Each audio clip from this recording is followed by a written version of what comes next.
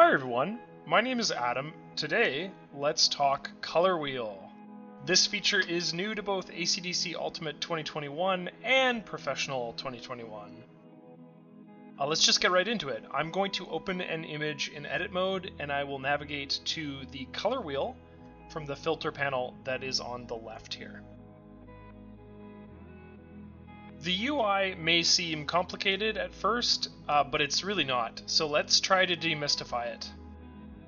The wheel itself is for selecting colors, and the bottom section with the sliders is for making changes to whatever colors we've selected. Hovering over my image, you may notice that the color picker pops up as I scroll over different pixels. What it does is it moves a little ball around the circumference of the wheel on the left. If I click, that color is selected.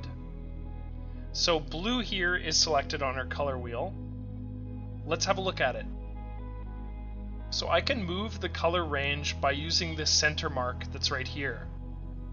As I drag this marker through the different hues, you'll notice that the screen switches to grayscale. What this does is this enables the program to illustrate to us which parts of our image fit within that hue range. As I drag into the red spectrum, you'll notice that the gate on the left becomes highlighted while everything else remains grayscale. If I drag the radius markers to the right and left of the center mark, we can now add additional color ranges. Let's take the left radius and add green.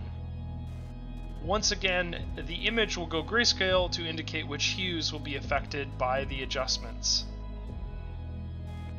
I can also use the color wheel to target low or high saturated colors.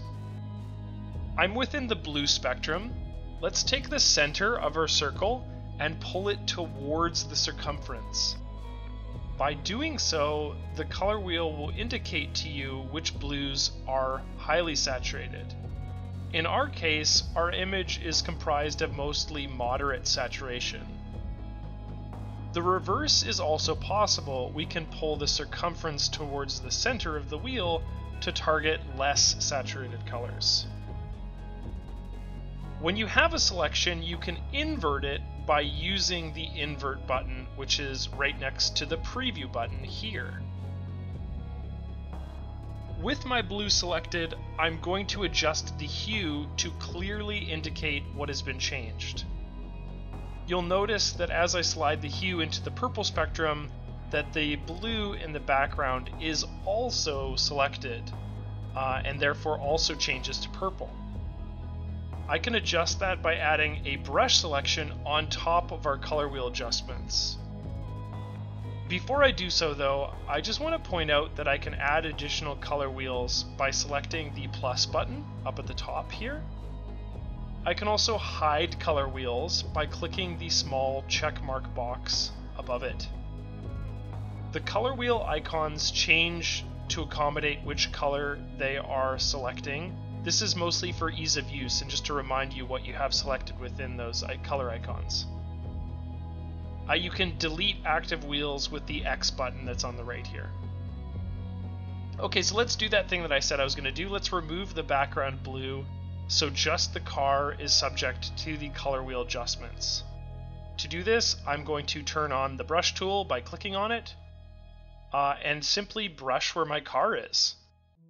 This is going to take a moment, so I'm actually going to speed my selection process up. Literally all I'm doing is brushing where the car is.